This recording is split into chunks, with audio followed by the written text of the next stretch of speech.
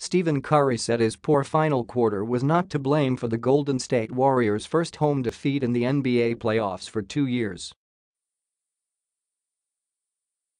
Curry led the way with 28 points for the Warriors, but the two-time MVP went 1 for 8 in the last quarter as his side suffered a 95-92 loss against the Houston Rockets at Oracle Arena on Wednesday. AEST.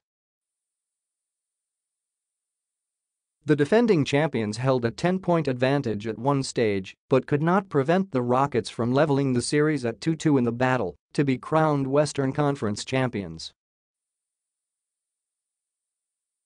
All-star guard Curry missed what would have been a game-tying three-pointer in the closing stages, so the Warriors will go into Game 5 in Houston smarting from their first home court loss in the postseason since they were beaten by the Oklahoma City Thunder in 2016.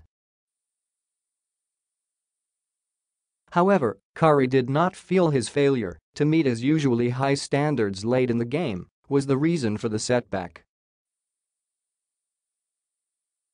They were just missed shots. I had a wide open one on the right wing, in and out. Early in the fourth, got a little rushed. Got a shot blocked, missed a layup," he said. "I could sit here and nitpick all you want. I had some decent looks that didn't go down, but that's not why we lost." Looking ahead to the rest of the series, Curry said the Warriors will be confident of regaining the initiative at Toyota Center on Friday. AEST. "I don't think the mindset is any different. We went in Game 1 and took care of business.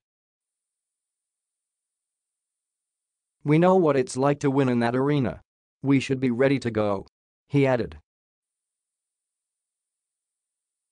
"We need to reset, put together a pretty solid 48-minute game, and steal one down there.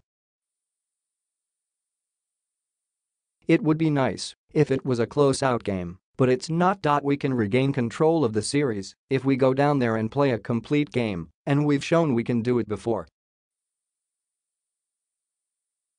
I think the vibe in the locker room is really positive right now when it comes to what we need to correct when it comes to winning Game 5.